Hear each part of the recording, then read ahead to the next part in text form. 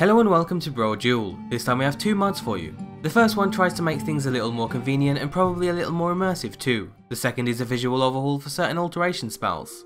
Convenient Bridges is a mod that adds just that, useful bridges across the world of Skyrim. We've covered some similar mods to this, specifically the Immersive Fallen Trees mod. Both mods have similar goals, but go about it in different ways. As of making this video, the mod adds 8 new bridges to the game, most of which can be found in the south of the province. What sets this apart from just the standard bridge mod is that the bridges aren't just identical copies of each other, but instead each one is crafted so it's more suitable and immersive for its location. So while a couple of bridges built by the Empire or other cities, they still come with little touches that make them unique.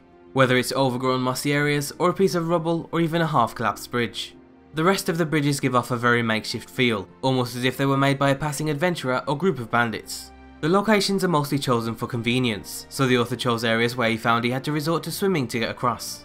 Given Lake Ilanaltri is one of the bigger water sources, there's a few new bridges connecting each side, but only at the neck or in other short areas of water.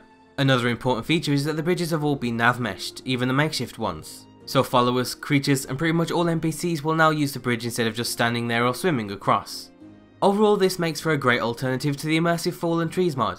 You can even use both together, although some of them are a little close.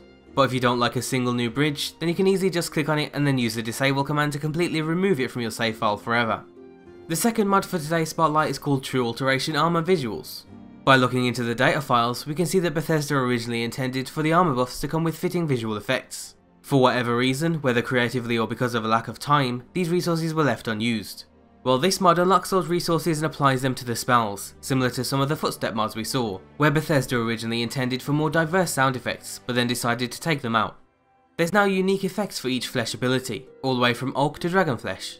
Each one comes with fitting textures and colours that imitate the appropriate object. The visuals are definitely going to come down to personal preference, but having the extra choice available is always nice. This also opens up the possibility for modders to create replacers, maybe offering completely different looks or just higher res alternatives. Dragonflesh is now particularly unique in that the default effect is animated. However, the author found it to be a little overpowering, especially in third person.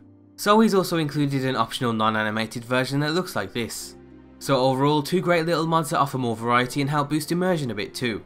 They both also just missed the hot files, so we thought it was worth sharing them in case they slipped past your radar. As of right now, the Bridges mod is usable, but it might be worth waiting until it expands a little into the north, east and western regions. The Alteration mod is ready to go, and if you're up for creating some new visuals, then we'd be interested in seeing them. As always, links for everything can be found down below, and thanks for watching.